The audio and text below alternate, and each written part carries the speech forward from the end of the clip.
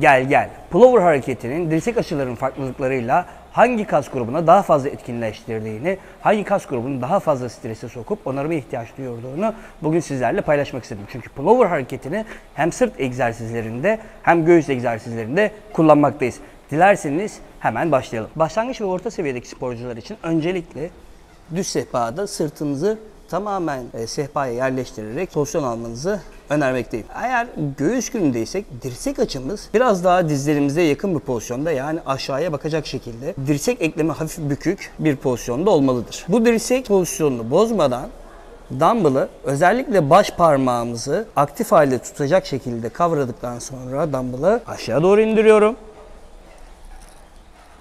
Göğsümü hissettim ve tekrar göğüs hizamı doğru göğsümü sıkarak kaldırıyorum. Tekrar ediyorum. Bu açı dirsekler birbirine yakın, arkaya doğru bakacak, yani dizlerimize doğru bakacak şekilde aldığı pozisyonda göğüs kaslarını çalıştırmaktayız.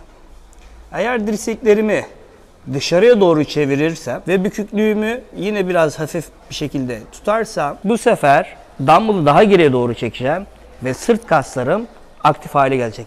Bunu straight arm pull down'a benzetebilirsiniz arkadaşlar.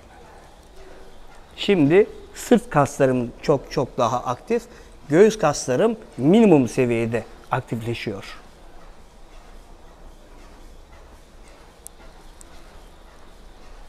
Pekala, biraz daha ileri seviyedeki sporculara bu hareketi nasıl önermekteyim?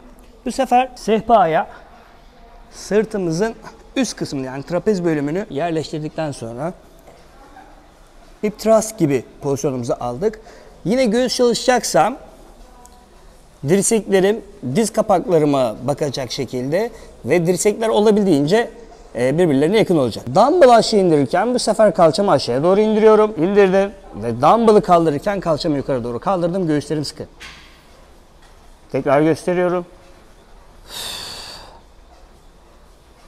Kalça indi, dumbbell indi, göğsüm iyice gerildi ve sıkıştırdım. Sırt çalıştırmak istediğimde ne yapacaktık? Dirsekler tamamen dışarı doğru baktı. Kollarımı daha uzun bir şekilde arkaya doğru ittim.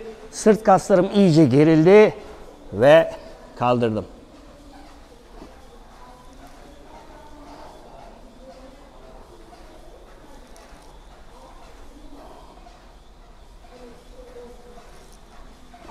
Bugün sizlere pullover hareketinin açısal farklılıklarıyla hangi kas grubunu daha fazla etkinleştirdiğini, başlangıç, orta ve ileri derecedeki sporcuların nasıl pozisyon almasıyla alakalı bilgileri paylaşmak istedim.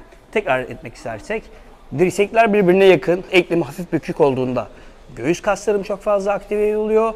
Dirsekleri yana doğru açtığımda, dışarıya doğru baktığımda dirsekler, kolu biraz daha düzleştirip arkaya doğru indirip kaldırdığımda ise sırt kaslarım daha fazla etkinleşiyor ve strese giriyor. Farklı bir videoda tekrardan görüşmek üzere.